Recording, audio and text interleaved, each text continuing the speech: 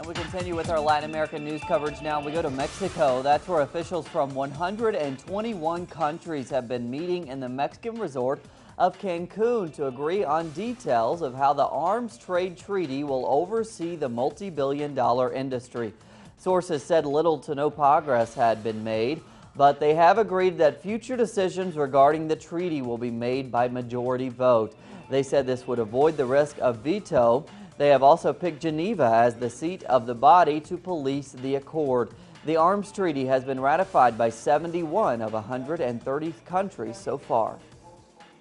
What we're doing here is to translate the words into action, into actually creating the regime that will make possible the implementation of the treaty.